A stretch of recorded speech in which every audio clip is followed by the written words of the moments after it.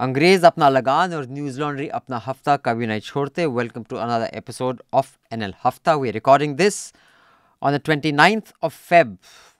That means it's a leap year and this day will come again 4 years from now. We're recording this at 3:15 in the afternoon on a Thursday on the last February day of a leap year. In the studio, you can see there is no Manisha because she's going to be on Charcha this week. But before I make the announcement and get into the discussion, let me tell you who is on the panel. Joining us from Chennai is our colleague Jayashree. Hi, Jayashree. Hello, hello. In the studio, Raman Kirpal. Hello. And we have our guest today from our partners, the News Minute. And thank you so much for all the support you have given us. And our stories did very well, our joint investigation. And you will see a lot more joint investigations. Sudipto is the executive editor at the News Minute. He's based in Bangalore. He's in Delhi recording some stuff, and we are thrilled to have him in office quite regularly. He has written on everything from community to corruption, politics, and he's here doing a very special podcast series which you should soon see. Maybe in 3, 4, 5 weeks. When are we kicking off? As soon as you can give me the go ahead, because you're the teacher. So I'm here. No, honestly, I'm here because Abhinandan is teaching me, and I'm really grateful for that. Oh, because then I was expecting something nice. Now my expectation. So I'm not very comfortable with the format. No, so Abhinandan is teaching me the video game. I'm trying to convince him to do video more often because I think he's got a fantastic personality for video, and video is a very effective medium. In fact, this entire podcast is on video today. Purely because so many of you have said. So see, video. Yeah, video works. Video works. So you got to do more video. Absolutely. You should also mention that he was in the viral photo of the two of you that Danya put up. Yeah, everyone's making fun of that. Okay. Excellent work by Danya. You saw the video? Danya. I saw the video, yes. The one Danya tweeted, no? Yeah, I retweeted that as well. We are trying to do this Office, the serial, Yeah. So before we get into the headlines, I have a very important announcement to make and also an apology. Many of you have been facing issues with that app. And now I think most of them are fixed. By the time this goes up, 95% of the app issues are fixed.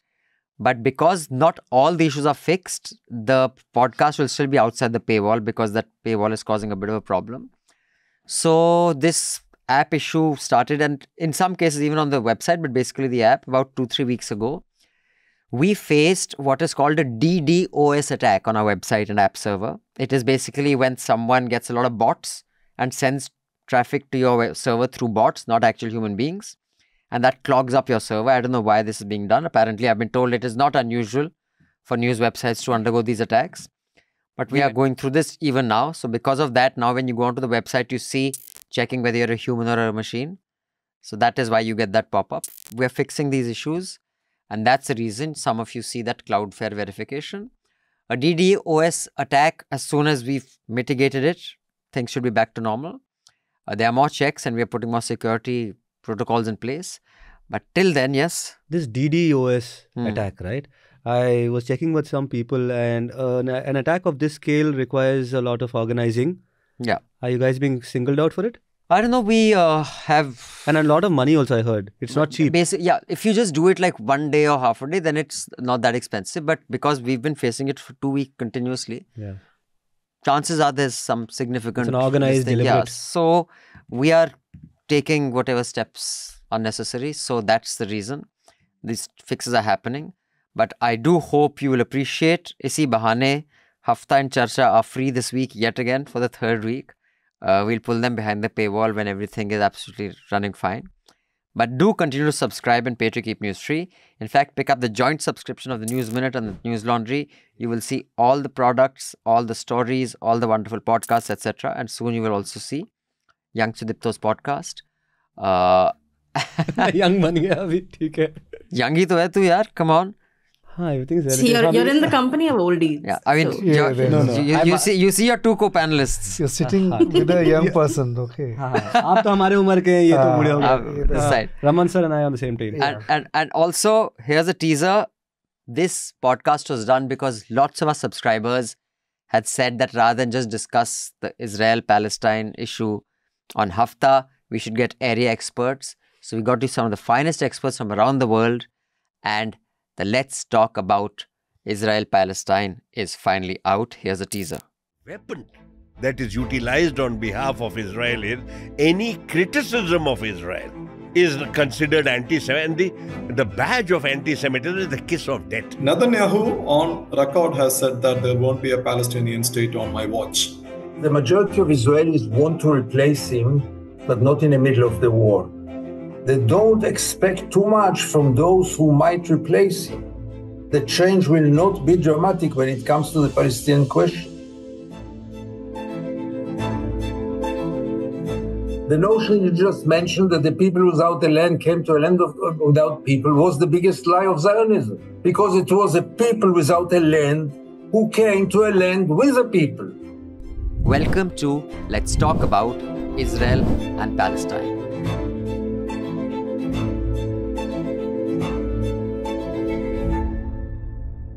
So check that out. It's behind the paywall, only for subscribers. But now let's get into the headlines, and then we have lots of other announcements which I can make later. Jayashree, all yours. Yes, so here are the headlines for the week. So the Rajya Sabha polls took place in 3 states, and there was controversy in all 3 with allegations of cross-voting. So in Karnataka, the Congress won 3 seats, the BJP won 1. In Himachal, the BJP shockingly emerged victorious in the election for a single vacant Rajya Sabha seat. And please remember, the Congress is in power in Himachal with 40 MLAs in the 68-member assembly. In UP, the Samajwadi Party took a hit after at least 7 of its MLAs cross-voted in favor of the BJP. This meant the defeat of one of the SP's candidates. So yes, we can discuss this in detail. Also this week, the Supreme Court temporarily restrained Ramdev's company Patanjali Ayurved from advertising any of its products meant to address specific diseases and disorders, as listed in the Drug and Magic Remedies Act. I see people have just started calling him Ramdev. I mean, it's like how if you want to show that you're not being respectful, you won't call him Yogi Adityanath. You'll be like, his name is Adityanath. No, even I won't use his title. No, in fact, he lost his title because he got into so many businesses.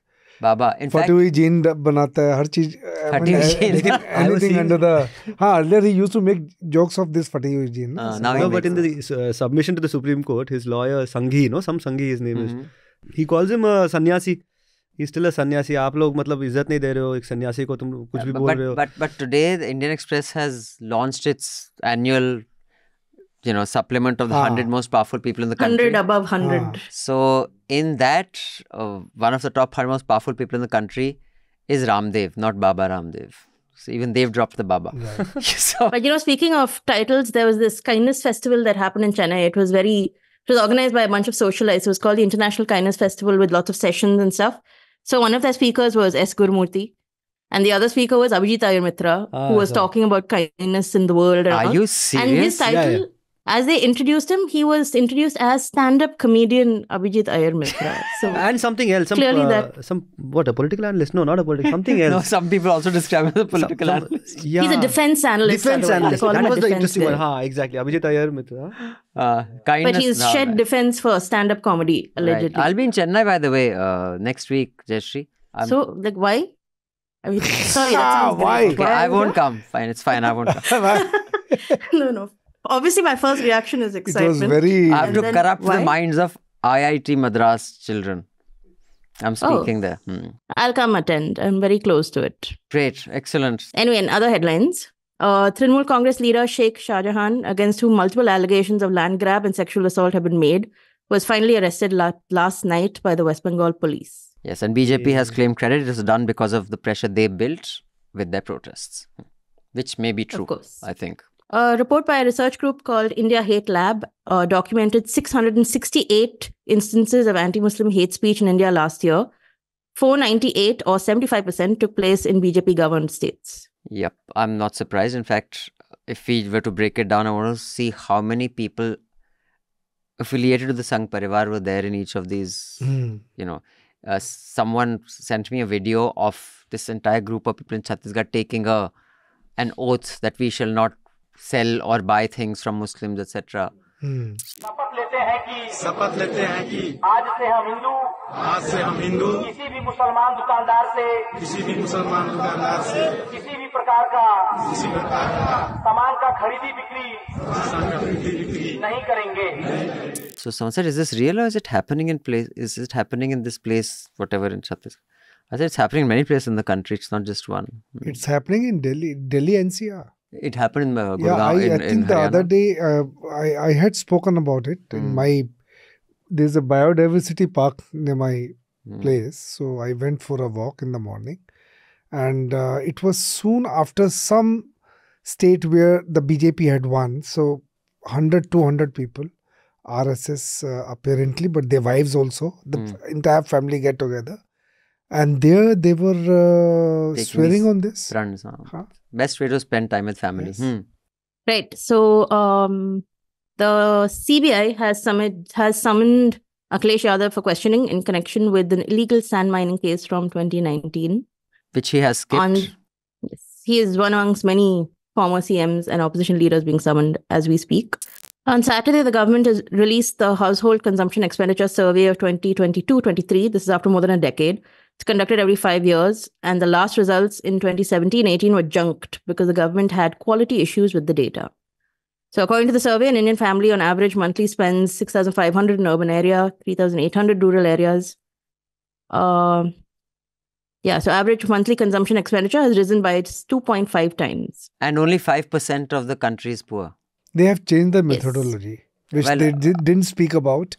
In fact, the variables are not even comparable. You can't compare them, because the methodology was different. Whatever the base. In 2011-12. So I just think it's, of course, many people ask this question that if only 5% of the country is poor, why 80 crore being given free rations? Yeah, of course. It doesn't make sense Of then. course. Yeah, but the bottom line of this is that the spending gap between the richest and poorest households is about 10 times. Yes. In Manipur, police personnel across the valley districts laid down arms this week to protest against the abduction of an additional superintendent of police by members of a radical mighty outfit. That was really disturbing. Imagine there's just the police laying down its arms. No, the thing is, only 18% of the arms have been recovered, after the loot. Yeah. So imagine, 18% means 82 are out. Yeah. With these, Maithi or cookies, whatever. Yeah. Right. Then in Tamil Nadu, the DMK has finalized its Lok Sabha poll seat sharing with the left parties. The CPI and CPIM will get 2 seats each. Modi, meanwhile, was in Tirunelveli. He said the time has come to drive away the DMK and that the centre's inability to complete projects is only due to the DMK's non-cooperation. So what's your take on this? So I have some fun, slightly gossipy things about the Tamil Nadu and the BJP, which is all very So one, JP Nadda was in, he came to Chennai a couple of weeks ago and was very fruitless. So they said he was staying at this fancy hotel and they said he's devoting the entire evening to meeting with all the parties who want to ally with him. And he's coming ahead of Modi's visit to Tirunelveli because he's going to stitch the alliance. Then no one came, no parties arrived. So then finally Annamalai issued the statement saying, actually JP Nadda was too busy to meet people, so he couldn't. Then they took him to make a speech somewhere and he was driving through this very public market, I think in Mint area. And then he complained later and he said, it's like the emergency in Chennai. The DMK is imposing emergency. All the shops were shut. But it was a Sunday, so the shops were obviously shut. So the entire thing was very comical. Then the state BJP organized this press conference in Coimbatore and they invited all the media. They said leaders from major parties are going to be joining the BJP in your presence, so please come. So it was supposed to start at 5:30. By 6:30, nobody had come. So then they quietly said we are postponing for unforeseen reasons and cancelled the entire thing. But what about the DMK-led alliance? யாருக்கு seat கொடுக்க போறாங்க எதனா தெரியுமா? Ticket யாருக்கு கொடுக்க போறாங்கன்னு? DMK is now I think they had one chat with the Congress a couple of days ago. So the Congress has asked for some 12 seats. I think the DMK has offered 9. So but the Congress is not happy. But and the 4 seats to the left? 4 to the left, maybe 12 to the Congress. The rest I'm not sure. It's only 39 seats. Is Raja's name doing the rounds again? Yeah. But also this BJP alliance thing, the thing is that I feel even small parties know the BJP will take them nowhere, right? So currently the only people who really want to partner are the OPS-led ADMK. Because OPS has nowhere to go. And that's Superstars party? Vijay is not contesting this election. He'll contest the next one. Oh, I see. And Kamal Hassan, the DMK has said the Congress can maybe put up Kamal Hassan as one of their candidates. But Kamal Hassan has not agreed so far to this proposition. So interesting, but it's at least it's happening. How quickly everything's falling into place in spite of the media trying its best to say, oh, it's not working out, an insult to Congress, insult to this. But yeah, let's go ahead with the rest of the headlines. And while we're at it quickly, also Kerala, there is no truck, no? So it is the left. Yeah, of course, Kerala. Yeah. But but there's all that controversy, about Annie Raja and Kerala, because Rahul Gandhi is standing from Wayanad. They put up Annie Raja also from Wayanad, and so she's going to be terribly competitive for. So I heard that there was a toss-up between D. Raja competing once more from Tamil Nadu, but then they went in favor of Annie Raja in Kerala.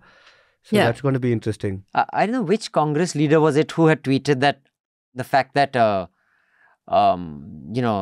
communists announced their candidate from Wayanad proves that they are actually BJP's B team. My God, this is next level. BJP's B team. No, but both the parties. I was preparing for that show, no? What's Your Ism? I was trying to interview Mr. Raja and Yechuri. So the CPI has an entire section on why it was wrong for Rahul to stand from Wayanad. And if he's really one of those people who's going to take on a communal party, do it where communalism is peaking. Do it from a place where it makes a difference. That's a very good point, It's a good point. I mean, I can't disagree with that.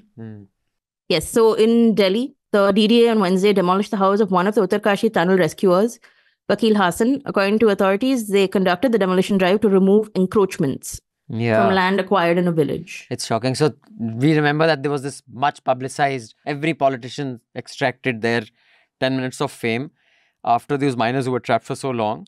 The rat miners. I don't know if any follow-up story has happened on who were those guys, the agency that was responsible for that has action been taken against them, any arrests been made, etc. But the people who rescued it, this guy is one of those, and the Lieutenant Governor of Delhi today has said that he will be rehabilitated and a house been given.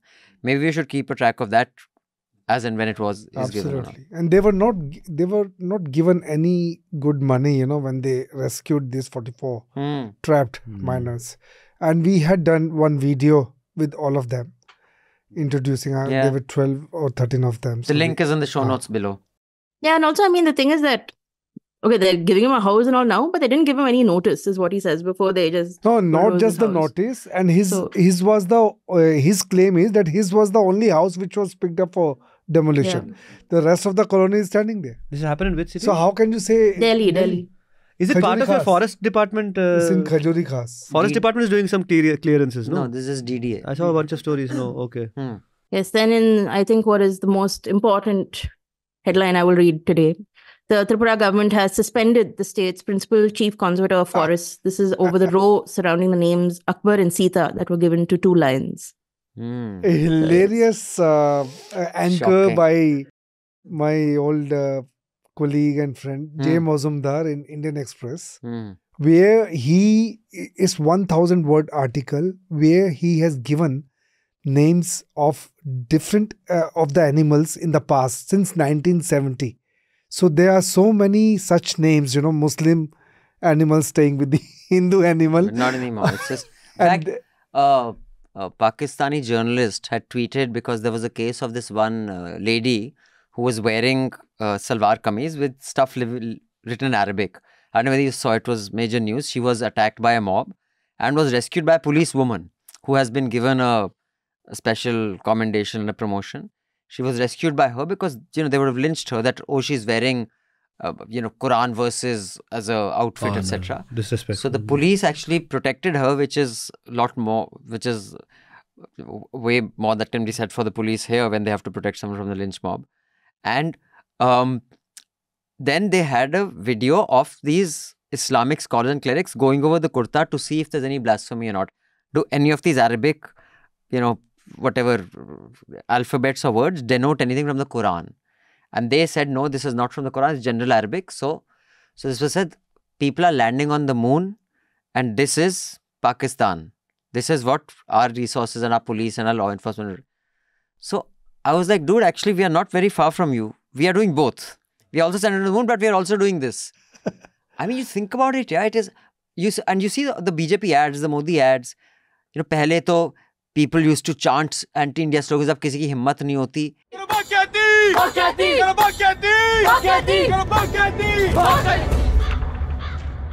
अरे यार हमको कोई seriously लेता ही नहीं है। वो भी क्या दिन थे जब हम खुलेआम देश तोड़ने की बातें करते थे और लोग तालियां बजाते थे। अब अपनी संस्कृति की बात करना गाली नहीं रही ना।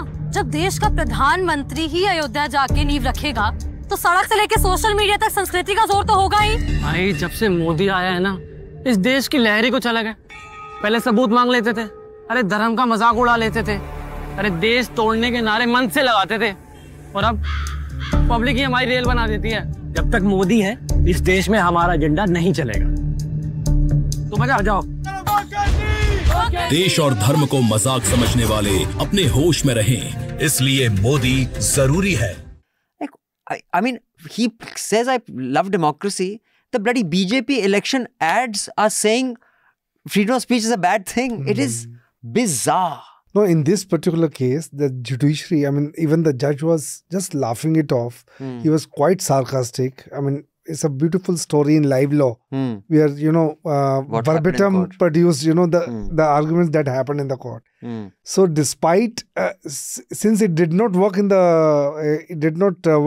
court, the VHP petition, now the government is suspending somebody in Tripura. Why do you name the bureaucratic decision? Ridiculous. Height of it. Shocking.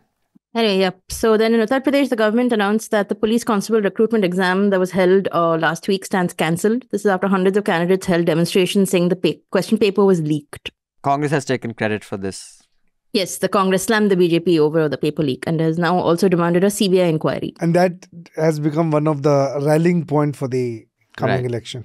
And finally, in Washington, D.C., a U.S. airman named Aaron Bushnell died after setting himself on fire in front of the Israeli embassy while shouting Free Palestine.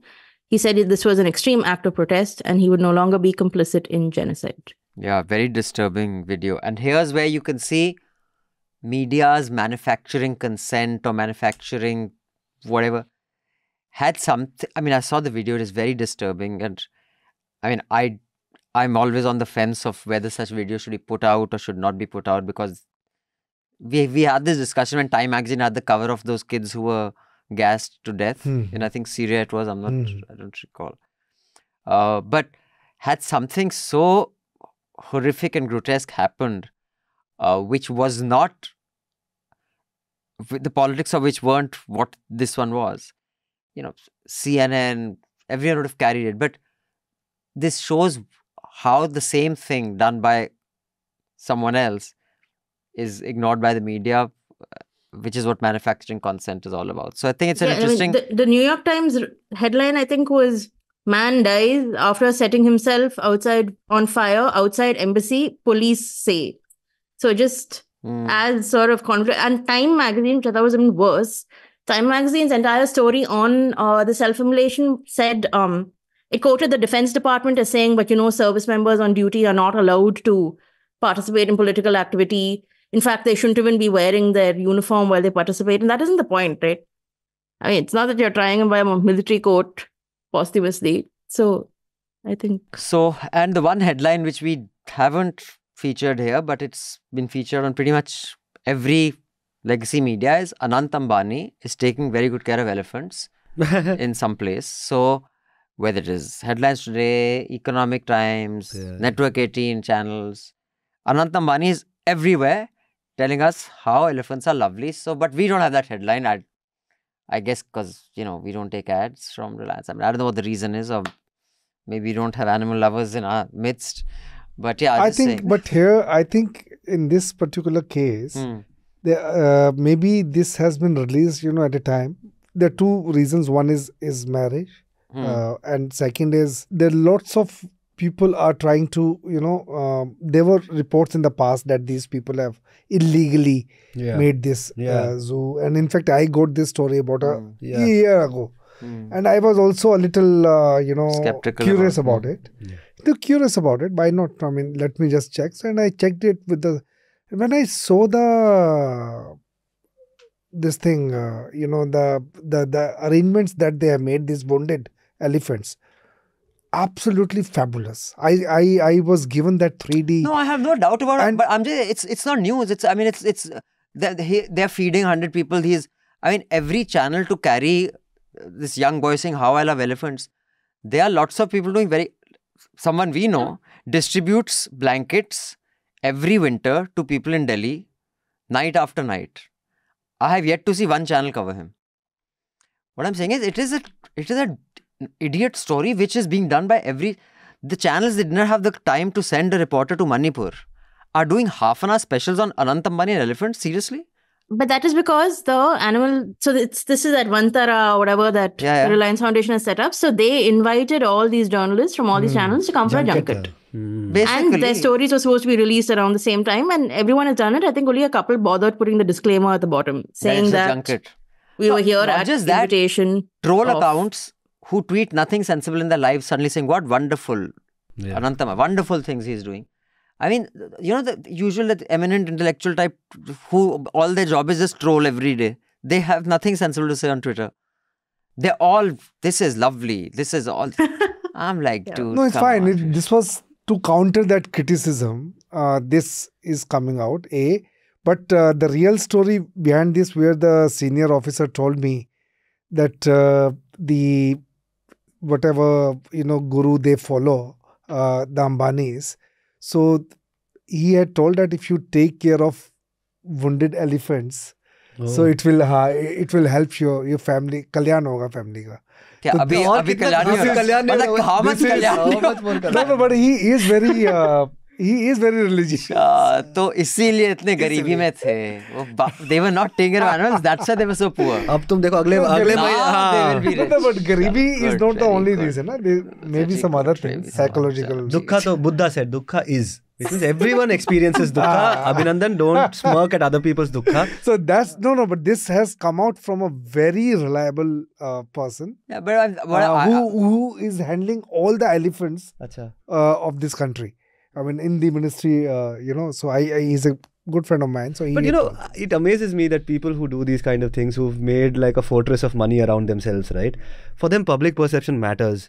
I imagine myself being that powerful or that rich, and I wouldn't give a damn about this, They don't. Some Abhinandan is telling something about my elephants to hell with you, but it only goes to show that public perception matters. What the public thinks about the Bastille matters, because the Bastille might be breached one day. Vanity is still our main instinct. Yeah. See, the best example of that is the Murthis, who refuse to let us not know anything about their lives. Like, I think the most recent press release was Sudha Murthy experiencing menopause, explains to husband that she has mood swings. And it's like, why did you paid someone to write out the press release for this and then send it to journalists? And something about her poverty. There's always something about her. And people do pick it up. Like, no, but Jayashree, there's always also something to do always with their, what do you call it? Poverty. Their simplicity. She hasn't bought a sari in austerity. 50 years.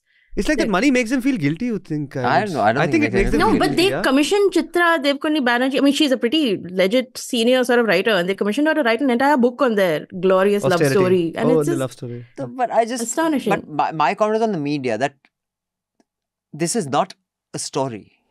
It is not a news story. This billionaire's son likes elephants and he takes care of it. It is at best a page 3, page 8 single column. It's a feature. It is not a story. It is not bloody prime time on every channel, man. It is, and that is what I mean about public interest journalism. This is not public interest journalism. This is Anant interest journalism. It is to show how wonderful the boy is, and he may be wonderful. I mean, I don't know, but how is that relevant with all these resources that you cannot send a camera crew to Manipur, or you cannot send a camera? But you have half-an-hour shows on this dude. I mean, come on. It is. But public interest, public ko lagta hai interest hai na. Because, the thing is, I don't know, that's where I suppose the job of the media is to cultivate the public. Because daloge to dekh to rahe, millions of views to mil rahe. So you don't provide them what you... But that is a cop-out argument. Million सबसे ज़्यादा views दुनिया में reality shows को मिलते हैं. That is why journalism become reality shows. But that is not what journalism is, right? Reality show बनाओ फिर. What I'm saying is, the purpose of this whole thing that people watch, therefore they do, is not, it's not a journalistic argument. Oh, it's not. No. I'm just saying that there is this... Of course, people the people are being cultivated to watch this kind of stuff. Isn't the greater argument the money? That they're just getting vast quantities of money to do this? Of course. News platforms have, check out Malaika Arora's pics from a Goa holiday. Of course, you get clicks. But should that be, in the homepage of a news website? It shouldn't. I mean, it's... No, absolutely. Yeah. So, I have two more announcements and then we shall get right into the discussion, and we'll start off with the Rajya Sabha election, what they tell us about our politics. We have a new election fund in partnership with the News Minute, and as you know, we will be covering the elections in an extremely robust and comprehensive way. So, the link is in the show notes below, but you can also go on to the Newslaundry website or the News Minute website. We will be doing this coverage together. There will be 15 reporters, producers and editors from Newslaundry and the News Minute on the ground, including Dhanya, Atul, Manisha, Sudipto, and your contributions will power their work. How much time they can spend on the ground and what conditions they live in depend on how much funds you can create. This time I want a car at least. I am not going by bus anymore for reporting. Okay. Cars to please, मैं बस में sir मैं नहीं गया. वो बस में wait कर रहा हूँ तो wait कर रहा हूँ. बस नहीं आ रहा. मेरा appointment miss हो रहा है. You will have a full day vehicle, that we promise. No? Only if the readers support then. Readers will support. Newslaundry.com, or you can go to newsminute.com or just click on the show notes below. For those who are on our iOS, we have the election fund contribution option on the app too. But if you can, contribute via our website because then we get more money. So please, you can do that. So go through the browser, but do contribute. And finally, there's another Nilsana project on the report card. Modi, that is also an election coverage which we will do together. So both these links and the show notes. Do contribute, because if you do not pay for our journalism, we will be forced to feature the children of billionaires, because that's the only way we'll survive. They're going to Elephant Park otherwise. So that's the only journalism you will see. Tiger Park is I hope we can show you public interest journalism by sending all these people. Now let's start. Himachal Pradesh, Rajya Sabha election, UP. Karnataka, that is your state, and UP. Let's start with your state. 2 BJP guys cross-voted there. That has to be a record, right? I don't think anyone's been able to pull that off. So, BJP guys. Yeah, they cross. So, what is the future of these two gentlemen? And can you tell us something about them? The question is how long does someone wait in a bus stop for the bus to come? Like now they're in this bus stop. Now then there will be. Now this is the bus that's coming. Yeah, they've got onto this bus and they've landed at this bus stop. Then now the next bus will come. So thing is, I know this is like a feature across the country. But in Karnataka, among us, we talk about how ideologically, actually, there's not much separating the average BJP guy from the average JDS guy from the average Congress guy. And the BJP's main leaders, starting with Yedurappa and all of these people, have they're benign Hindutva people. Huh? They are not like your feral, frothing in the mouth, isko kato, usko kato kind of people. There are some elements like that in the BJP in Karnataka, of course. You know, but the problem is for us actually when we observe politics is that Kumaraswamy, Yedurappa and Siddaramaiah are actually great friends. Okay, बहुत अच्छा उनका, you know, they have a good understanding ideologically between them. So we don't have that polar kind of fight, which I suppose results sometimes in these kind of things, right? Which is you can't pick and choose between a party, कहीं भी पहुंच जाओ, करना तो वही है. Karnataka politics is a little like that, I would say. So the 3 Congress MPs who went to the Rajya Sabha, Ajay Makan, Nasir Hussain and GC Chandrasekhar. The BJP MLA ST Somashekar voted for Ajay Makan, and Arabail Shivaram Hebbar abstained from voting. So, one BJP chap also won, no? One BJP chap also won. Correct.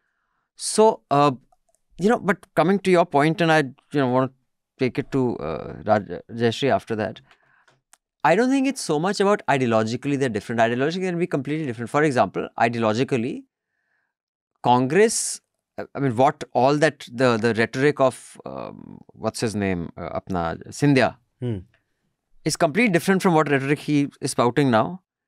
Or someone like, let's say, when this whole rumor was there of Chhindwara, Kamal Nath, going from here to there, or a BSP MP who just resigned and switched. Three of them. I think generally we as a people are not so committed to ideology. We, because of how hierarchies have been, and I keep harping back to the same thing, how they have just been drilled into us. If this is our guru, and he says, cut your thumb, Eklavya will cut off his thumb. Eklavya should have said, forget my thumb, here's my middle finger. That should have been Eklavya's. And we have, other than we have a station in Delhi named after Guru Dronacharya. I'm sure there are wonderful things about him, but the absolute that if this guy says right, day, if this guy says night, that is the mindset that makes it so easy for people to flip. I don't think there is any, we did that whole series in Kerala.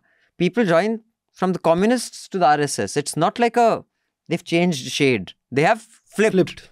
But their entire constituency or their entire gang will flip with them. Because if we say, sir ne ye bola ye kar do, sir ne ye bola wo kar do. Ideology so I think, which is why in our context, leaders are more important. Leaders determine our ideology. You don't have any. Which is why I feel like the common discourse that we are all part of, which is the discourse that involves crying over the rise of Hindutva. Are desh ke values, gutter mein gaye. There is this entire thing. And that is not, I feel, the case. It's just that they are a better managed electoral machine. They win elections because of that. It's not because of some great ideological influence that they have on India. That idea of India is lost. Idea of India is won or lost. There's a constituency of, I suppose there are three basic fundamental pillars in Indian politics, right? You have the Hindu right, you have the Hindu left, and then whatever is left, which is what the people who live outside the village. You have an anti-caste kind of politics.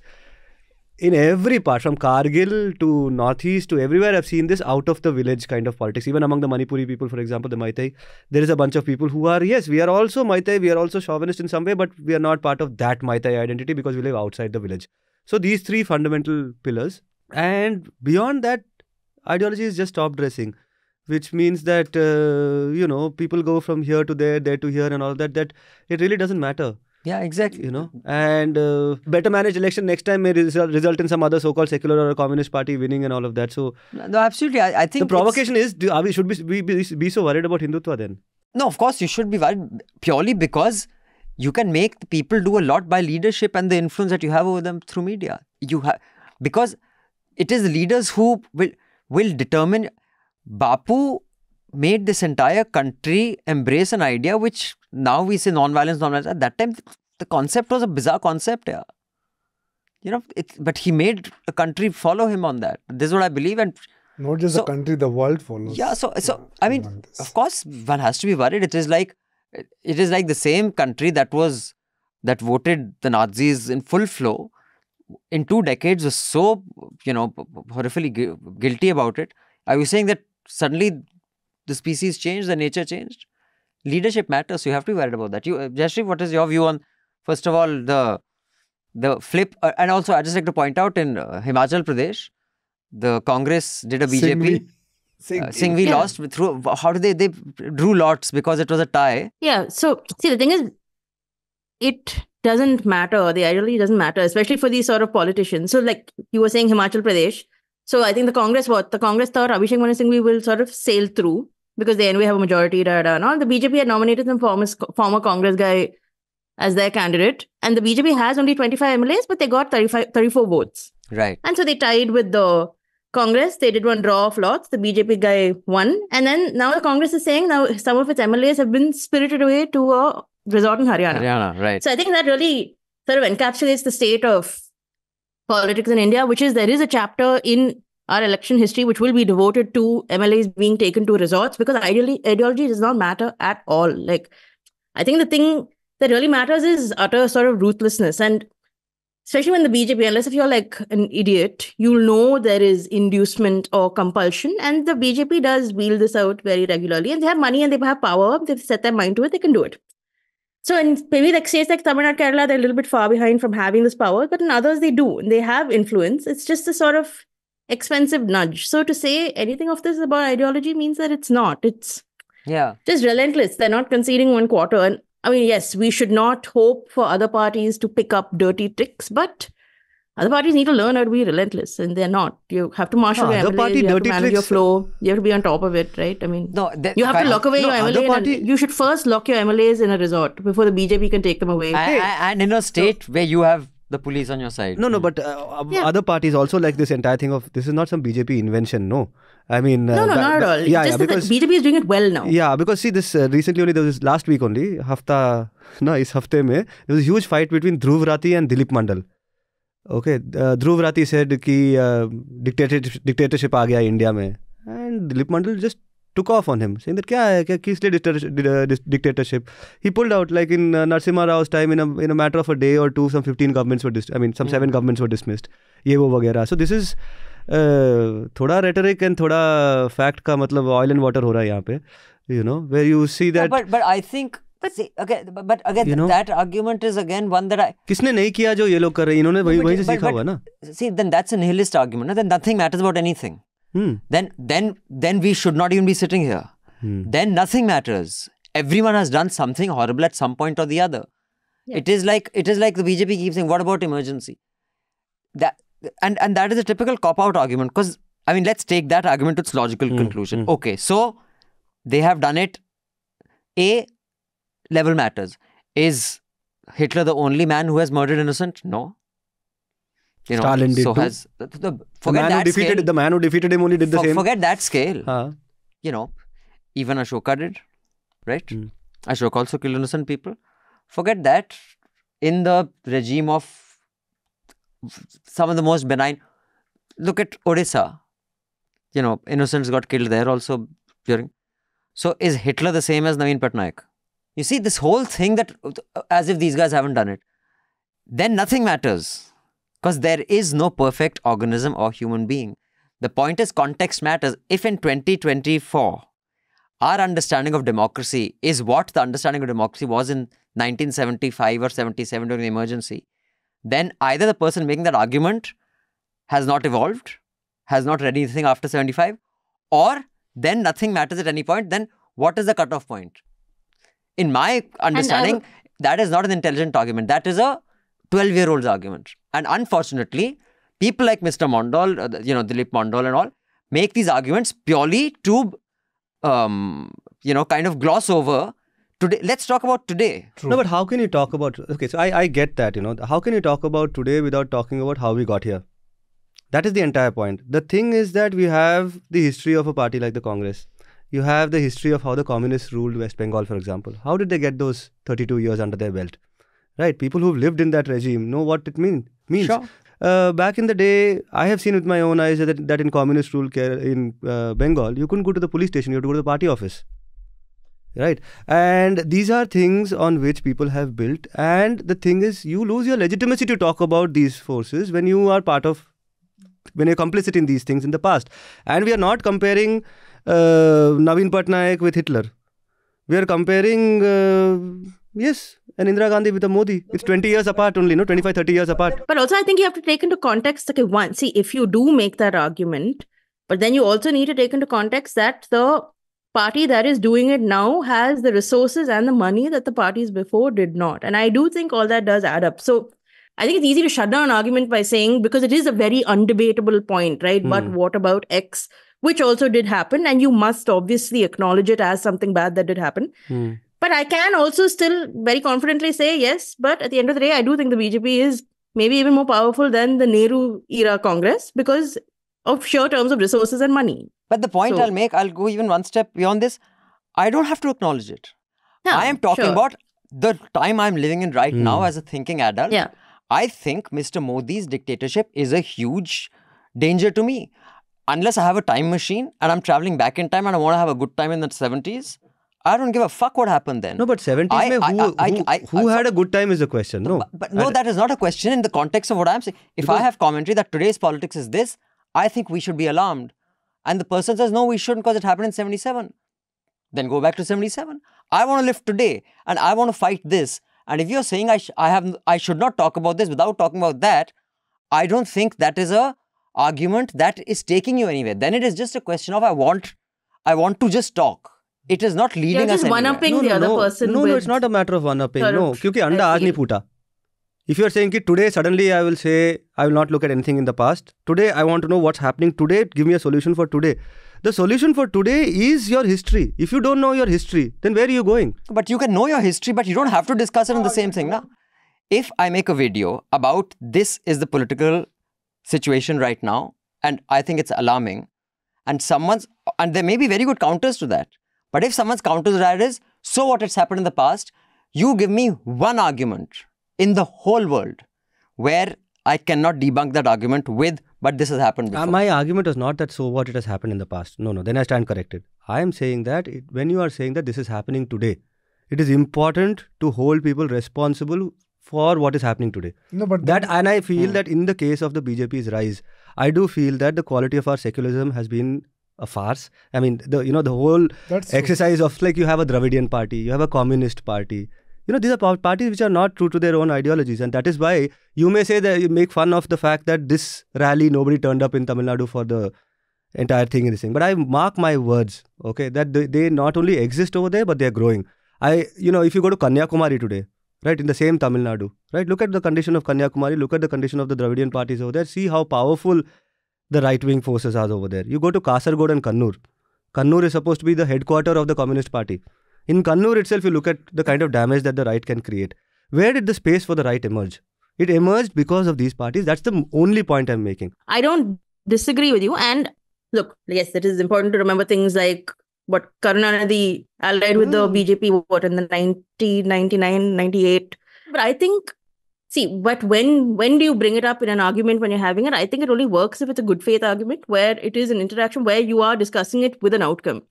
But I feel that more and more it is used as, like the conversation you mentioned, like a Twitter argument where people are just sort of bringing up things to sort of counter a point, but not to actually prove a point. So I would say that is the... See, your idea is sounding like this. I mean, if Indira Gandhi did it in the past, so Modi is doing it. So this is how your idea is No. Then let me correct myself. I am not saying Indira Gandhi did it, so this person is doing it. That would be a bad faith argument. My thing is that I come from the point of view of the oppressed. Okay, who is the king has mattered very little, because every king has been actually Hindi, Hindutva only. Right, whether it's an Indira Gandhi or it is a communist. In the end of the day, they have not been able to extract themselves from their own identity, which is Hindi, which is Hindu, which is upper caste, which is dominant caste. So therefore, when you say that we have to, that this is not in good faith, okay, this is coming from a secular point of view only. I am not saying that she did, so he also is doing. That's not where I'm coming from. I am saying that you brought this upon ourselves. You brought this on us. That is so. You brought this on us. That's all I'm saying.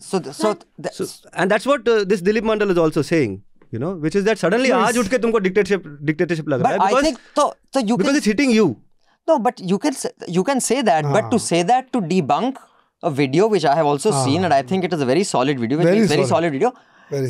What is the purpose of that? If your purpose of the argument is to debunk that video, then I'm sorry, that argument has no weight in my view.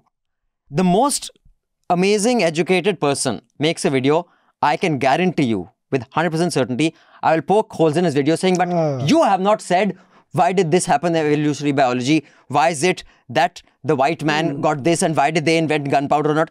I can punch holes in anything. But that's tautology. I mean, you're giving an example of something random. We're talking about something actual over here. We're talking about a BJP leader who's being called a dictator, and a person saying that, hey man, take a step back, look at how we got here, who has contributed to the emergence of this dictator. I don't think that's quite the same thing. I think that, and I do feel that Dilip Mandal, see, the reason I say this is Dilip Mandal, though he's not a Dalit himself, he appropriates a lot of space in that area. But, the thing is that he's coming from an anti-caste perspective. And from an anti-caste perspective, all these ruling classes are villains, okay? We don't give a flip, a rat's ass, okay? About anybody. Tum jo bhi ho, hamara khoon hi choosa tumne. तो ये point है, और ये point कोई 12 साल के बच्चे का नहीं है. No, but I don't think it takes it anywhere. What I'm saying is that is a nihilist position. It does. That is a nihilist position that let everything burn to the ground because I have never been part of any palace. Exactly, I have never been part of any power circle. I have always been an audience. I have always been watching your power games. So let everything burn. Let the palace burn. Fair enough.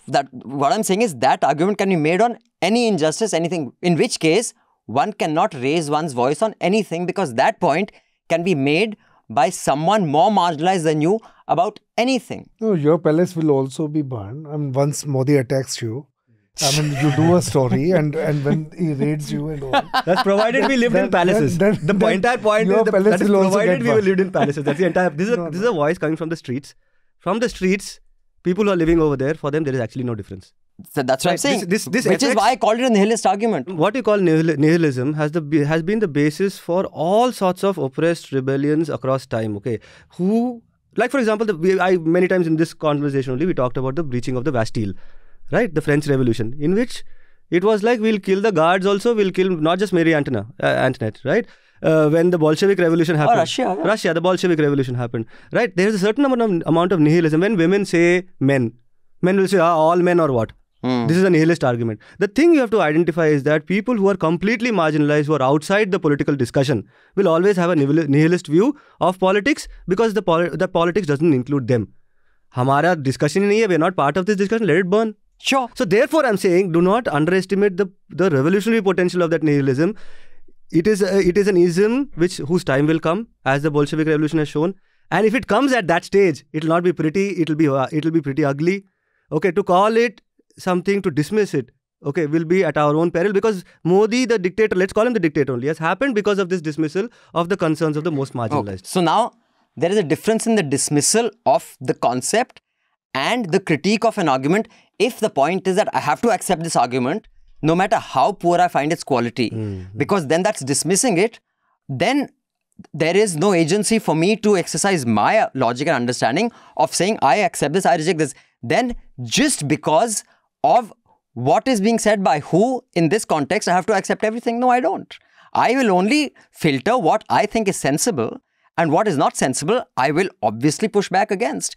Now, coming to your point about revolution on the Hafta, many times I have said, a country like India, which has the wealth disparity it does, it is a miracle there hasn't been a revolution in the last 100 years. And I've said this many times. If I was standing on the streets and quote unquote, I've said exactly these words, in the summer of Delhi or in the winter of Delhi, and I saw a car with the comfort that they have, and my child was starving to death on the street, I would have no hesitation in slitting a throat. I would not think for a minute. I understand that. But I will also say, there is no chance in hell India will see a revolution. But the revolution already happened, no? No. You described a very specific type of revolution. Right now, revolution, forget the bloody revolution. You described a very specific type of revolution, and you very specifically said, that is, I am saying, I will bet my life we will not see that in India. Because in India, as a people, and you can see throughout history, I can give you the Bengal famine example. We were talking about a certain kind of politics upstairs before we came down right now. About how leaders who were supposed to represent X now are representing Y. In India, there is no chance it will happen. Because as a people, it is so easy to make us obey by just a few people in power and fight amongst each other. A revolution requires a certain amount of dismissal of hierarchy. And that is just not happening here. Sorry, we've spent too much time talking.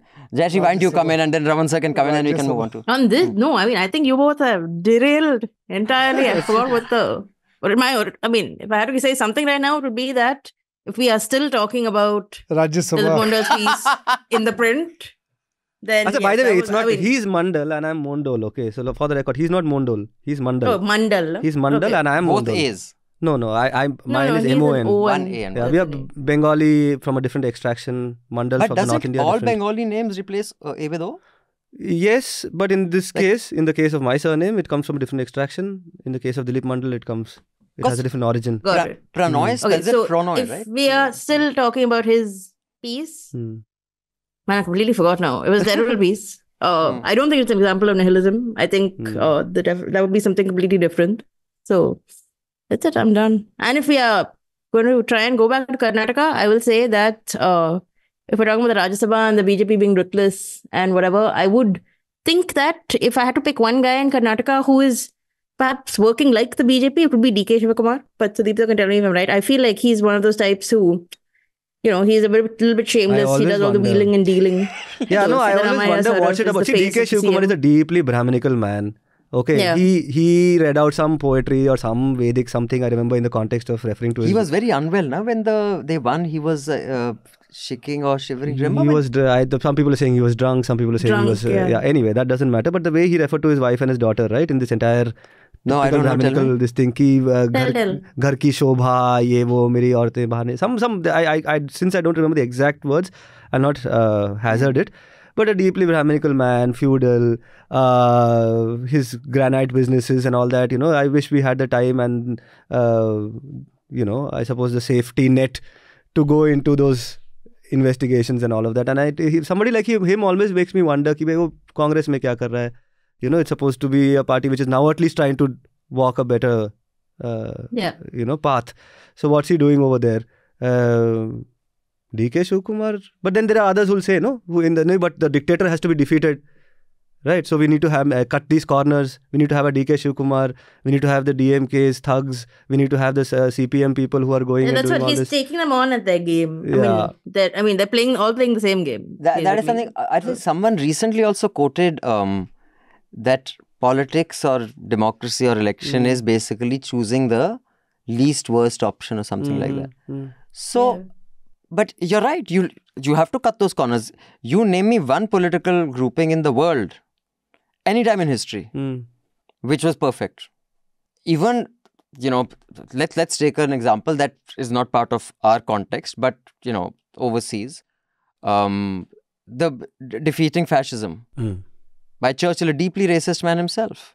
By many Britons who I think are rational, reasonable, intelligent people, think he's one of the greatest Britons of all time. But I think there were so many things, which is why context matters, which is news all about context, because if context doesn't matter, I think if you give anyone unbridled power, it doesn't matter who he is, how noble, how wonderful, that society is fucked. Which is why you have to have counterbalances. Now, if you're saying the counterbalance has to be perfect, then we can keep waiting forever. But if any party, why was I so against UPA? I mean, it's not like I was pro-Modi, and I've said that again on Hafta. At that time, if I was given two choices, either Modi or UPA third term. At that time, I said Modi. Yeah. You cannot give a party so corrupt a third term. No, but you're speaking. But I didn't think Modi was wonderful or great. I mean, everyone knows what I thought of Modi. But if those are the truths, you're telling me someone should get 15 years? It doesn't matter who it is. It should keep churning, because that is the only way we evolve. No, I'm just saying that you're reading it as a voter. As a voter, if you put a gun to my head, I know that I'm not voting for the dictator. Right? If that's the question. Okay. I'm saying as a journalist, I reserve my right to not hold anybody on a pedestal. I will criticize them. That's the nihilism of the profession. That's where I'm coming from. Saying that these are people who are not beyond critiques. Right? And as a voter, I will also make those pragmatic choices. No, absolutely. Yeah, absolutely. No, I was responding to you. Said that if, in the political game, if one has to cut corners and replace X with Y, I said, but in any political game, that's the only way power changes. There is no perfect party that replaces a flawed party. You know what I'm saying? Like even, this whole Biden-Trump thing, it's two completely... Exactly. Biden-Trump is a great example. Biden-Trump is a great example. Now what? What are you going to do? No, they're saying they're saying that what you tell people is that you're either voting for the actual genocide or you're voting for a worse potential genocide. And those are your options in America. Yeah, dude. I mean, that is, if you want to really have sympathy, people who have an even worse choice than us. It's the US. It's the US, you think? For sure. Yeah. And there also, something wrong with their politics too. The right movement has come up in such a big way in America in the form of, Trump. So, the past politicians had done something wrong. As your argument. I think so. It's the same here also. But also, I think it's a digital age. It's also communication, social media, and there is enough data to suggest social media has made us more tribal. And the loudest voice has disproportionate influence. It's a question of the digital age. Internet has changed things significantly. Right. That, but also I feel like people who are always and have always been shameless. Basically horrible people are now feel more equipped to tell you that they are horrible and how horrible they are. So we have access to that info. Yeah. About Himachal Pradesh, interesting story. If we are going to discuss Rajya Sabha elections. That's what we're discussing. You didn't notice. Raman sir, did you not know this discussion on nihilism was allegedly on the Rajya Sabha? So, a very interesting theories or some grapevine. There is a tacit understanding whenever there is a Rajya Sabha election. Say if BJP is going to win 3 seats in UP, so there will be 3 persons and they get. So why don't you first tell our audience how a Rajya Sabha guy is chosen? They get elected unopposed. Okay. So it's not a direct election. It's not a direct election. It's not a direct election. तो पूरा assembly का जो size होता है. उसके size के हिसाब से then if say BJP was supposed to win 7 seats from UP, But based on the MLAs that they have in the state. They pitted 8 candidates. So the moment you do 8 candidates, you know that some BJP is cross. They are expecting some support. Some game. The similar thing, like happened in say Karnataka and Himachal also. So in Himachal, I mean, the thing is, some people, there's one politician. One politician who's into sports also. So it was said that he knew about it. So he did not take any preemptive action. He did not take any. But does anyone know this whole rule of, because it was tied, it will be a draw of lots? Is that decided on the spot, or is that part of the written rules of election commission? Because I think that was kind of decided on this, like, that since it's a tie. No. I think it is, no? And that's the case for other, like even municipal elections. I think the thing says that in case of a tie, you would draw lots. That actually doesn't make sense. I mean, I don't think if it's a tie, then there should be a repoll, no? Like a runoff. No, Rajya Sabha election, the way they're so flimsy. Like in Haryana, Subhash Chandra was, the way he was elected was so flimsy. Yeah. That's true. They changed the pen. The color of the pen was different. As per Rule 75 of the Conduct of Election Rules of 1961, the Chief Election Officer of the state will hold draw of lot. Seems like a bit of a schoolboy thing too. Yeah, even I think it's a bit bizarre. But So we can go into the emails because we've passed an hour of all the feedback we have received. But before we do that, anybody has anything more to share of all the exciting stuff that happened in the week? Yes, so did you check out the drug haul? Oh, dude, 3,200? 3,000 kilos of hash, 150 kilos of from Gujarat, right? Again, Gujarat. Now, my only thing is, all the people I was speaking to since morning about that, I've been asking them, man, who can afford to order a consignment that size? That's a good point. We're not taking names, but so 150, that would be 150 kilos of meth. Okay, I just did the math for the hash. Okay, so it is in Delhi and all that, it is 10,000 rupees a tola. So let's say wholesale rates are 5,000 rupees a tola, right? So you have 3,000 kilos of that damn thing, which goes to some 200-300 crores, yeah? That's just the hash. And then there's 150 kilos of meth, and there's something else. And or maybe maybe the transporter basically is supplying to 5 different parties. Each of those parties should be able to afford at least 500, 800 crores. They should be able to pay cash down. 100 crores? With which money we can start a channel? Dude, that's true. I mean, that's the kind of, if someone's ordering a consignment that big, that means they have that kind of money, man. But fact that the police caught it, there should be some politics behind that too. Haven't they accused Pakistan or something though? They said that the packet had some Pakistani name on it, something like that. But the thing came from Iran, I believe. But isn't this the third haul in Gujarat? There was the earlier one also in Gujarat. Second major. There was one in Gujarat just last year, if I remember correctly. That was from the Mundra port. Right. Anyway, right. So that would be an interesting story. But who has the money to order that? Really, man. Actually, dude, in India, too many people have too much money. I mean, by the way, if we read Indian Express's list of the 100 greatest Indians or whatever, I'm sure we can pick out a bunch who would have the money. So you're saying it's one of the 100? No. Wait a minute. But that 100, majority of them are powerful. I'll take no names, but... But I think in this story, it's a very difficult one to actually, it'll take so long. I mean, I think this is an investigation about these repeated huge what is a drug route in India? Where does it go? It's a story that can be done. But now here's what I mean. The financials, the commercial of the story, it will easily take a year, if not two, to really do a story of this, to do justice. If you want to do a serious story, it'll take a year because of the amount of places you'll have to travel to, the amount of contact, the amount of information you get, sift through, because the repercussion will be huge.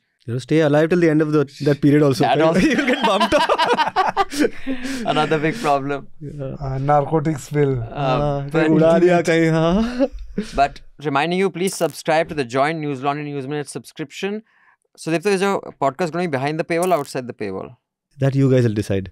Okay. No. You are the ones who are training me on this entire So, first of all, please all of you write to podcasts@newslaundry.com and tell us why you want Sudipto to start an interview program.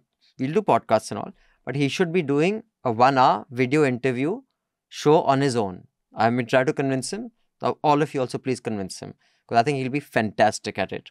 But for some reason he's reluctant to do video, but we will all convince him together.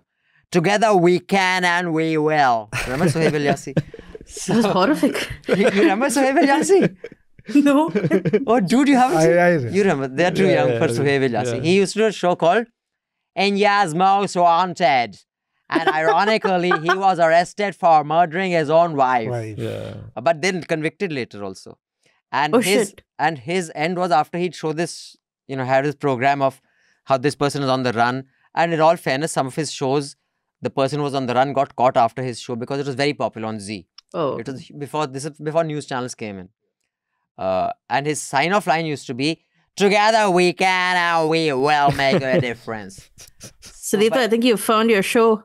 I think I have. Remake it for the modern age. So now we'll get on to the mails. You can write into us at podcasts@newslaundry.com. I repeat, podcasts@newslaundry.com with suggestions, recommendations, critique, what you think we can do better, etc., etc. The app criticism, please hold for another week or two. We know there's a big problem. We have more or less fixed it, but it'll be fixed by next week. I'm telling you for sure. Now, you want to do the honors of starting off with the emails, and then I can take over when you're tired. Thank you. Sure. So the first one is from Raghav, who says, hello team, I wish to draw your attention to the problem of Bhiwadi. It's one of the largest industrial areas in Rajasthan, part of NCR. There's been problem of toxic effluents released by chemical industries on the road.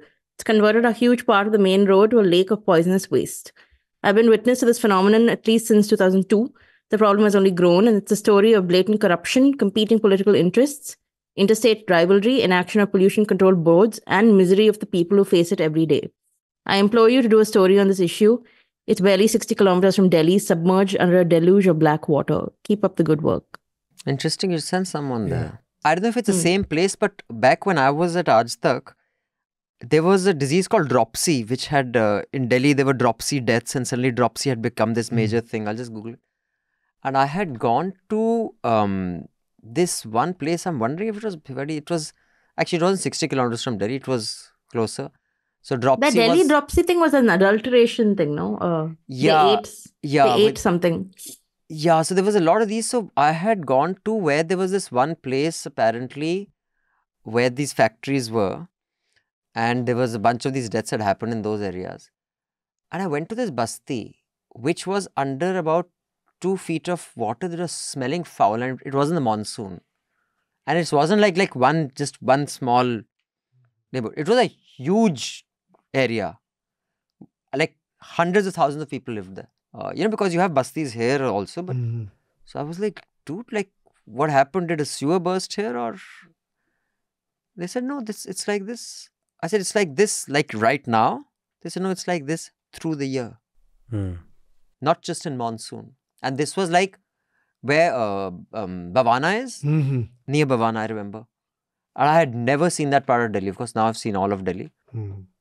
But yeah, I can imagine. But yeah, we should check it out. Yeah, so the next letter is from Dheeraj, who says, hi there. Something didn't feel right when the politics in Pakistan was dissed for 3 haftas in a row.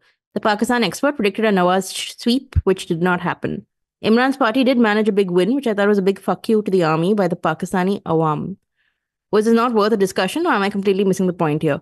I thought the tactics of the Tehreek was a good pointer for Indian opposition parties. And was the Pakistan discussion, we did have Nirupama, and then it did seem like Nawaz Sharif was going to control it to the extent that he would win. So that was her prediction, and it was wrong. I see. So, okay. Again, if we are to discuss Pakistan, we should get a Pakistani journalist, no? Nirupama is pretty good at it. No, but also someone who's actually Pakistan journalist. Anyway. I don't know, Dheeraj, maybe we will. Let's see. Next email is from Harnik, who says, I totally disagree with Shardul's view that atheism has never been mainstream in India. We as Indians are so ignorant about Buddha Marg, which was the dominant path our people and kings followed as late as 700 AD. The Mauryan Empire, Ashoka, has inscriptions, Buddha Stupa, etc. erected all across India in 350 BC. We can also find 700 AD inscriptions of other kings telling us about Buddha Marg, but this aspect of our history has not been told to us. It's not been part of any syllabus. And it was not a religion purely because it does not believe in God or in Punarjanma, etc., or theories of basically all religions. I think we need to learn more about our history. I don't know if there's data or there's even possible to get data on this, but I would find it hard to kind of defend the proposition that atheism was a mainstream concept in India. I don't know. Would you think so? I mean, in the times of when Buddhism was ascendant, this was, I mean, in fact, for that matter, if you look at the interpretations of the things that they found in Harappa, in those sites, they see it as as a kind of a people who are largely indifferent to a divine other. There's very little evidence that they kind of prostrated in front of a god or did a lot of rituals, and and when, I mean, in this case, so definitely we talk about Buddhism versus Brahmanism, right? Where the shift happened with Adi Shankara, who actually came into the Sringeri Mutt in Karnataka, where Brahmanism was at its lowest ebb. So he borrows some elements from Buddhism, which he then again alloys with the Vedic thing, and then he comes up with this new faith. And a lot of people would talk about the benign aspects of Hinduism. They are all things that Adi Shankara literally borrowed from Buddhism. So I don't know, Harnik. I mean, I guess my entire view is of just modern history, but I mean, all the history that we studied when we were doing class 10, religion has always been an important part of it. But yeah, maybe atheism was mainstream at some point. I don't know. But you have a view on this, Jayashree? No, I don't know enough about the thing that he's writing about, so I have no clue. Mauryan times, people speak about it. Yeah. Then the Gupta period and all that, the golden age of the Gupta Empire. That was a chapter name. Yeah, when the Mahabharata was written, right? It's imagined to have been written in that period. Abhinandan history रटता था. अभी तक याद है. Sir, मुझे सब poems भी याद हैं. मुझे ये भी, I went to Jhansi. Satpura ke ghane jangal. I didn't have that in my syllabus. I went to Jhansi and we were shooting a show. My assumption was that all the children of Jhansi will know that story, सिंहासन हिल उठे राजवंशों ने भ्रिकुटी तानी थी, आई बूढ़े भारत में फिर से नई So I said, okay, now खूब लड़ी मर्दांगी. Choco, I said, we'll बच्चों करोगे? हाँ करेंगे. They want to be on TV. I said, okay, come, 20 kids on TV. And then I said, 1, 2, 3, rolling. And we started, and I was the only one to recite the poem. I said, you guys don't know the poem? हमें नहीं आती uncle, आप बोलो, पीछे बोलोगे. मैंने कहा, you're in Jhansi. I said, I remember this poem. Yeah. They're turning to each other and saying, what a loser. Who's this man? I said, uncle, आप बड़े वेले हो यार. Yes, so the next email is from an anonymous who says, congratulations on the electoral funding story with the News Minute. Great work. It makes me very happy to be part, albeit in a very small way, of your endeavor. Hoping to contribute way more once I get a new job. It's February 26 today, and I was hoping for your story to be picked up by major news outlets. The silence has been deafening, not just in mainstream media, but also among major podcasters and YouTubers. I have shared this story and your YouTube video with several non-believers, but one cannot expect people, especially those who have surrendered to the supreme leader, to read articles or watch a non-sensational hour-long video. Perhaps you can release shorts regarding the story to get more people interested and pay attention to this fantastic piece of journalism. Yeah, it was followed up, story. Yeah, a couple of papers did follow up, but they did not really delve into it. But they focused mostly because of the Congress press conference. Yeah, exactly. So not because of... Yeah, that's true. Rahul says, hello NL team. I eagerly anticipate the release of Hafta podcast. It's the only one I listen to while working or engaging in seated tasks. I greatly admire Manisha for her keen awareness of recent events and her rational viewpoints. Abhinandan's candid perspectives resonate with me personally. Raman sir's contributions are always a delight. Keep up the good work. Sudipto, you and I can just leave, basically. But yeah. Then he says, I have a suggestion. It would be incredibly helpful if you could recommend the NL stories and ground reports posted for the week, or at least provide a link to them in the podcast description. Integrating this alongside the end of podcast recommendations would be fantastic. Much Good love point. from Denmark. Does he mean that everything that goes up in the week? Yeah, ground reports. I think he means not the opinion pieces, but the ground reports that Newslaundry has done in that week. I think we can have a separate newsletter for that. That's a good idea. That could go as a separate thing every week. But we do have that. No, NL Digest goes out every week. Does it have all the ground reports linked? In the tabloid It's got all the ground ones and some of the opinions. Just a couple of opinions. So, jointly kar dete. Jointly kar lete. I know. In fact, we should have a joint. Yeah. Let's work on that. Let's have a joint newsletter that goes out with News Minute and Newslaundry ground reports. And suddenly our wingspan starts looking very wide, because suddenly we have North India, South India, some district somewhere in the south. Let me make a note of it. You should have a new newsletter. Rahul, that's a good idea, but I think you've given us some of our reporters, if I can give a shout out, people like Bhavani, Shivani, then you have Akshaya. I think newsletter would be a better idea. All these people are going on the ground and they could be read in the north, Yeah, exactly. That's a very good idea. We'll do that. Let's work on that. Sorry, Jayashree, you were saying something? No, I was saying I think a separate newsletter like that would make more sense than just crowding it into our Hafta. Which already has... Then we are a national magazine, huh? No longer a newsletter. Yes. National. Sir, yahan pe de do. Jayashree, you can give one from there. No, it's fine. It's fine. Don't worry. You guys looked so cool doing it that I will abstain. Thank you. Yes, so email from Ayush, who says, I have been a subscriber many years now, at least since Hafta went behind the paywall for the first time. I am very heartened by Newslaundry's progress and the lovely media environment you've created for reporters. The lovely editing team puts out articles that are relevant long after they are published, especially in a world where history rhymes so much that it almost repeats. Also, I'm super excited about the articles being read, as I was missing out on some articles due to lack of time and not being able to see it. The incident with Caravan having to take its article down reminded me that India's media landscape is closer to Russia or China than any other democracies, and the IT Act, which has been challenged in court, if I am not mistaken. Also, there should be an account of how much the government spends on media and for rallies that are arranged during elections. That budget would be a crazy expense at the cost of a taxpayer. Also, my question is, how does the affluent public not realize the government is using their money to muzzle the voices that should speak up for them? Thanks for the good work. All the best. Just on the last bit, Ayush, I think they realize it's just that they don't care because they still have enough to have a good life. So they really don't give a shit. The next email has a lot of Hindi, so I think you can read it. So Parth says, I am Parth. I have been listening to you people agree and disagree on different levels and topics for a long, long time, but subscribed last year. Who subscribed way too late like a true Indian, but now I'm trying to get more people to independent media to redeem myself. Thank you, Parth. Appreciate it. What motivated me to write was the malfunction of your crappy app for the podcast. Isko theek kar lo yaar.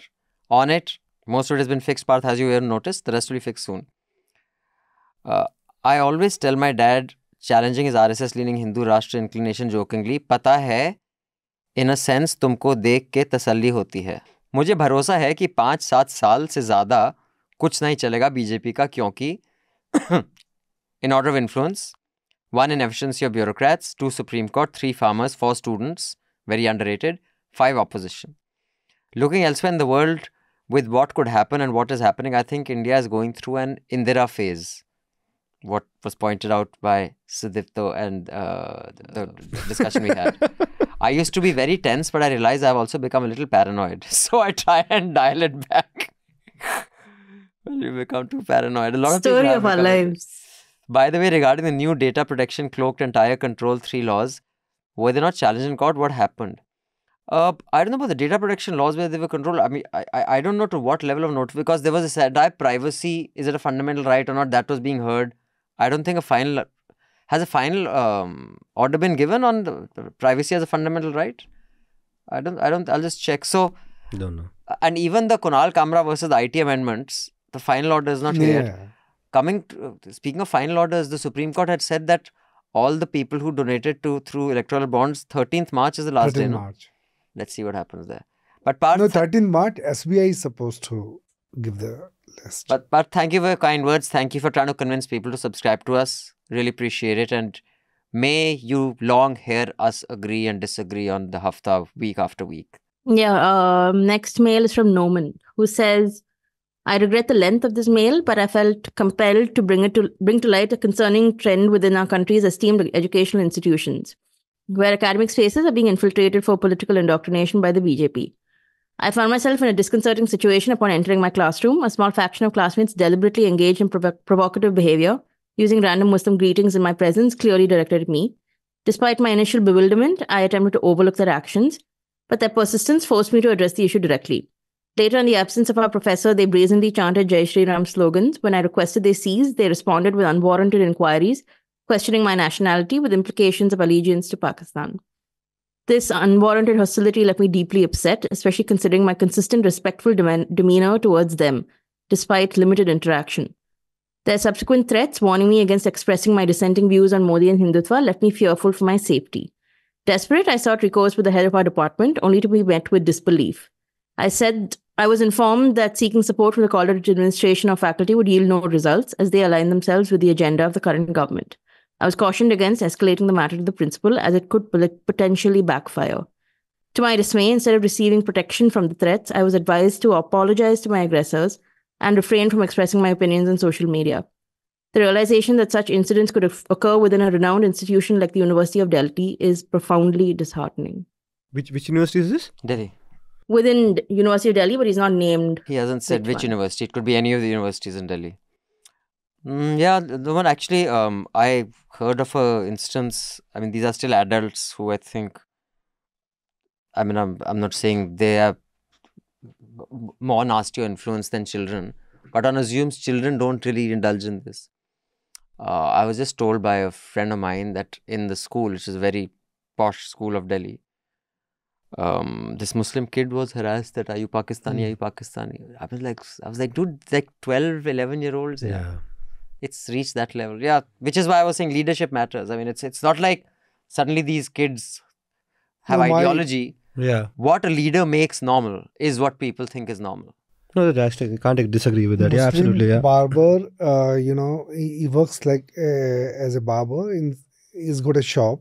He brought his family and his children. Children were studying in that hill state, Uttarakhand. So they started teasing his children, and he had to send them back. He took them out of the school, and now they've been to some village and they're studying over there. In fact, we discussed this in Hafta a few years ago, where there was this argument in a train, which led to someone being made to shout Jayashree Ram and being beaten up in video. It wasn't a communal, it was an argument, it was on seats, who's... But because the two people arguing, that one was a Muslim, it basically goes down there, because then you're just the stronger party. Yeah. Right, so last letter is from Sudipto, who says, many subscribers like me depend on NL to form their opinions on various issues. To remain unbiased, it's important for Newslaundry presenters and interviewers to push back whenever any important assertion is made, whether one implicitly agrees with it or not. This did not happen in the recent Hafta 473 discussion on the farmers' agitation with agricultural policy expert Devinder Sharma. For example, citing data, a claim was made that average income from farming in India is 27 rupees a day. What is the source of this data? Since it doesn't include non-farm income, how is this figure even calculated? Similarly, without doubting the pitiable condition of small farmers in India, the role of rich versus poor farmers in the agitation can't be resolved by merely mentioning Abhinandan's rich farmer friend in passing, especially since it has been made such a big issue by those who oppose the agitation. A related point is that an average number is not indicative enough because we don't get a nuanced view of the range of income in this case and therefore its impact on different income groups. Similarly, I'm unclear as to why only farmers from the north are seen to be agitating about MRP. Moreover, the effect of these changes on agricultural labourers is not considered. In summary, the discussion was neither as nuanced as I had expected it to be, nor did it leave me informed or educated on the issue as I was hoping. I suggest for a counter view, please invite someone like Ashok Gulati who opposes the MRP and ask him some tough questions. Okay, so we'll try to do an LT on this. But on the south, why? I mean, I know there were some farmers from Karnataka who were trying to come for this agitation. I don't know about Tamil Nadu and Kerala, but I saw the videos of the Karnataka farmers want to join. But no, the farmers this time... Maharashtra also correct. Yeah. No, but I don't know if I got the entire drift of what this person is saying, but essentially the fact that that farmers are not a homogeneous group. Is that where the letter is coming from? He was saying that, it doesn't account for disparity of income of farmers or something. That is fair. And I do feel that in the case of this particular round of agitation, so there is a lot to be suspicious about. Who they said they are not political. That in the beginning they did not want the support of the left. Then the left turned up over there and said, "Nee, we are giving our solidarity anyway." But we can't. Who landed from the left this time? I can't remember who, but there was a delegation I think that extended solidarity. At least they gave a statement saying that we are extending solidarity, but they did not join them directly. But this though, I think it prohibited them from coming on stage or talking on their behalf. Last time. No, in this again, so there is a left wing view and a right wing view. But I do feel that these questions are very important as to who is a farmer, and this is in fact something that I think got me into a little bit of trouble with my mentor, P. Sainath. I have a lot of regard for him, and he keeps saying farmer, and we were a bunch of Dalit kids in the class, and we said, but what is a farmer? Who is a farmer? Right? And in the language of the left, the farmer is, even today, I was preparing for my interviews for CPI and CPM, even now the nomenclature is landlord, peasant, medium landholding, large landholding, small landholding farmers. Whereas you need to find other identifiers for these people, these different groups, because these landholdings are a result of your social location.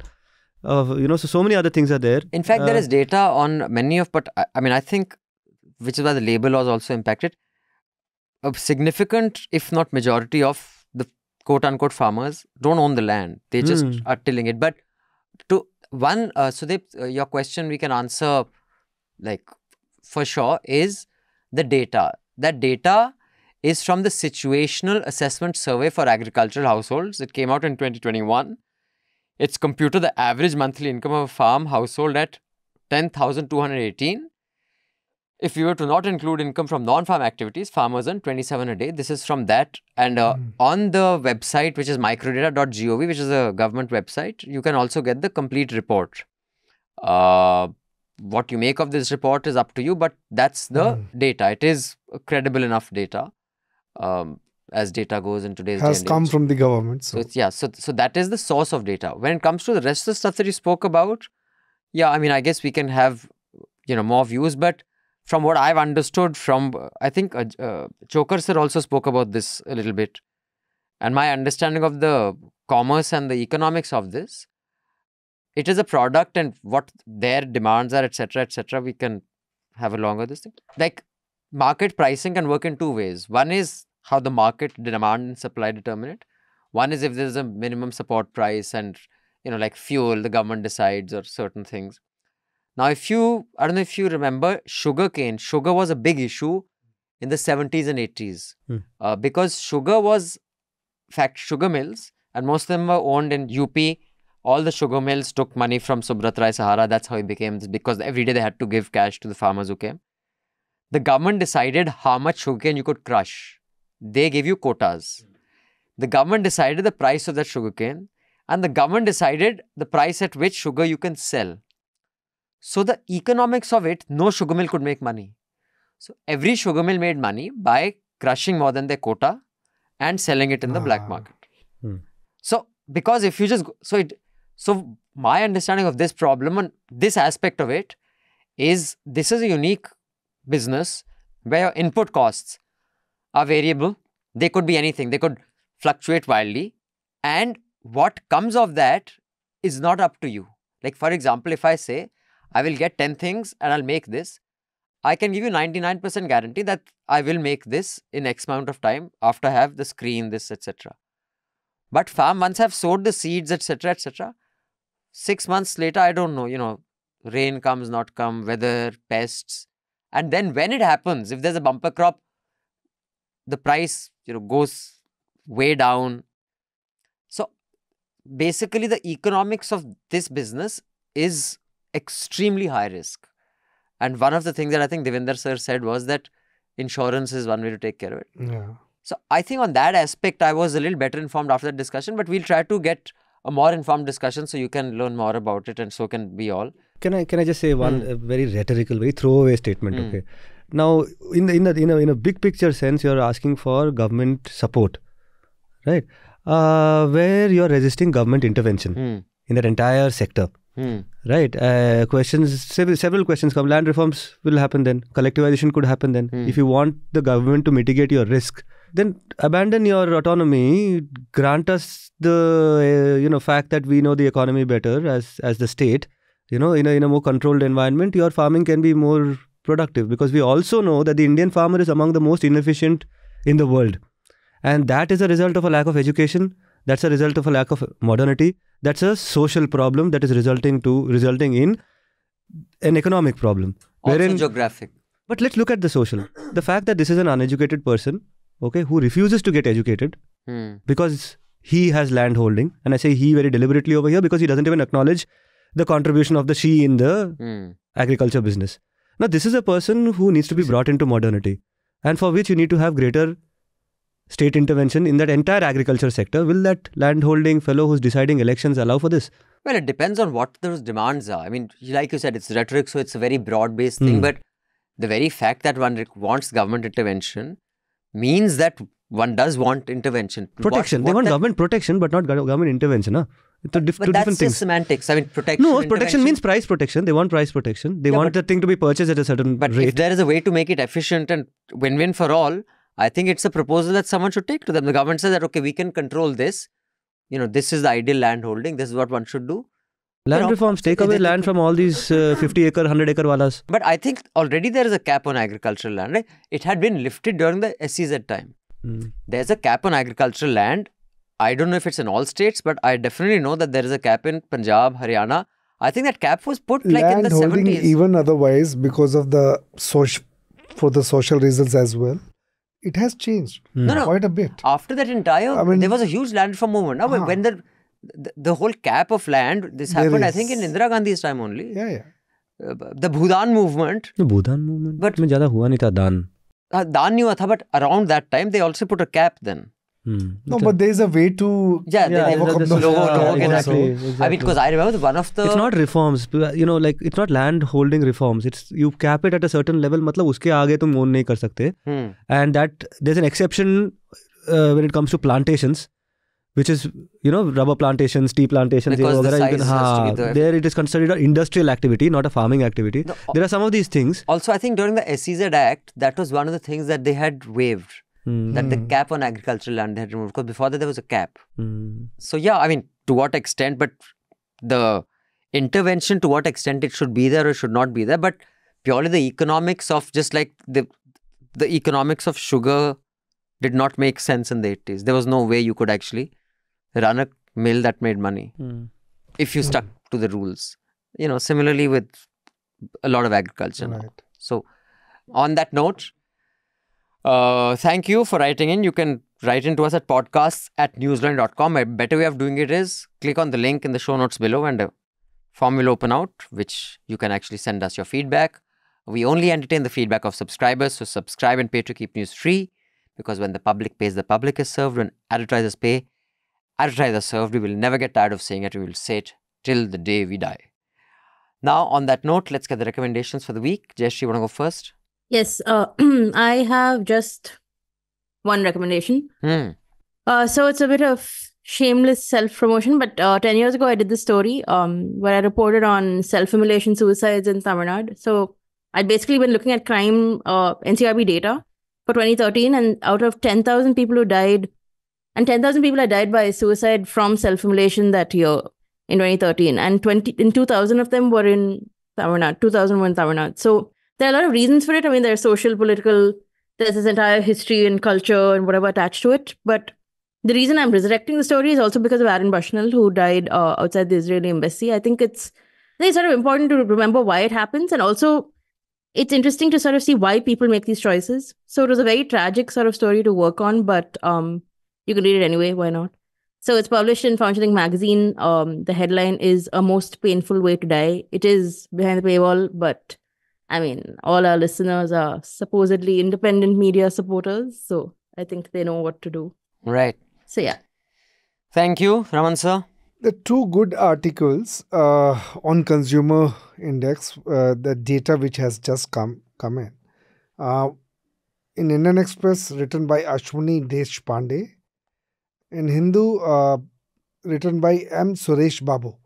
The two economists, and they have, contested this data, and they have also brought out the anomaly of it, how you can end up misinterpreting it, and also they pointed out to the fact that if we go by this consumer index and if we go by what government does, so I think we have some kind of dual economy, as you said that on the one hand, 80 crore people are being fed free ration. And you are saying there is 8% of poverty, this thing. And also, you say that there is the unemployment has decreased over the years.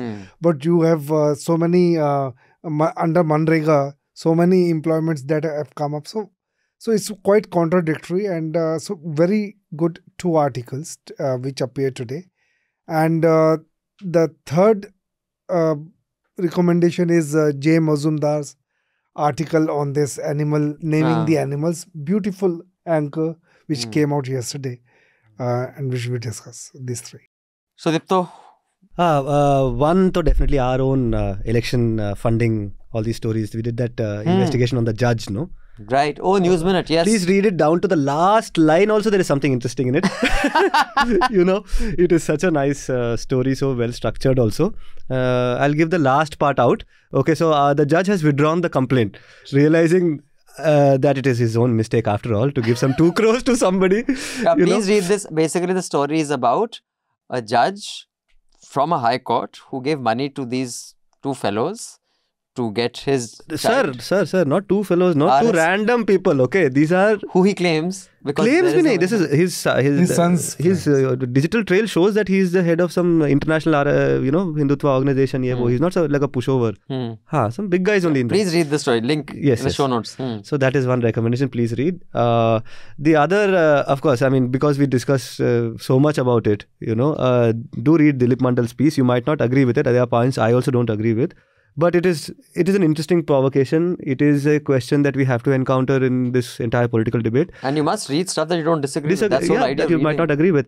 And also there's a piece that's appeared in the print today by Subhajit Naskar, this professor in Jadavpur, who has a very third view of what's happening in Bengal. Right? You have the right view, and you have, I would assume in some sense, Mamta occupies the left today for whatever it's worth. But he has a third view, and I think that's an interesting take on the matter in terms of what's happening in Bengal. Right? He says that no matter who is doing the beating and the killing and all of that, the ones who are dying belong to one strata of society. So yeah, these 3 recos. Okay, my recommendation is a podcast called 3 Million, the devastating story of the Bengal famine of 1943 in British India. It's called 3 million because 3 million people are estimated to have died, which is just think about that number. It is more than what at least is claims of during the partition, the amount of people who actually died. It is deeply distressing, deeply disturbing. But the following 3 things that were key takeaways for me. One is how horrible human beings can be, especially when you have privilege and you can see everything around you. And I've said this so many times on podcast, like sitting in 2024, we look back and say, how could humanity allow this to happen? I think people in 2200 will be sitting back and saying, so you guys are going about your regular lives where there were women with their little babies on red lights dying in the winter and you were going for dinners. I think every age will have its normal. Just like it was normal to have slaves at one point. I think what we think is normal today, future generation will say, you guys are fucked in the head.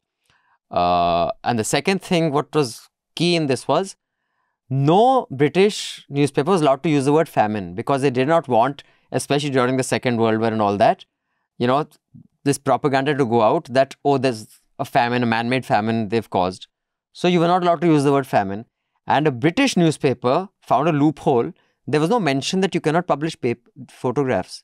So he sent his photographer to click photographs of people who were looking like skeletons, someone being eaten on the street, so whatever. And he published those. But he didn't use the word famine anywhere. So that was what a British newspaper did. When the British had rules like they did. Nothing has changed clearly in so many ways. But people still find ways to put the truth out there.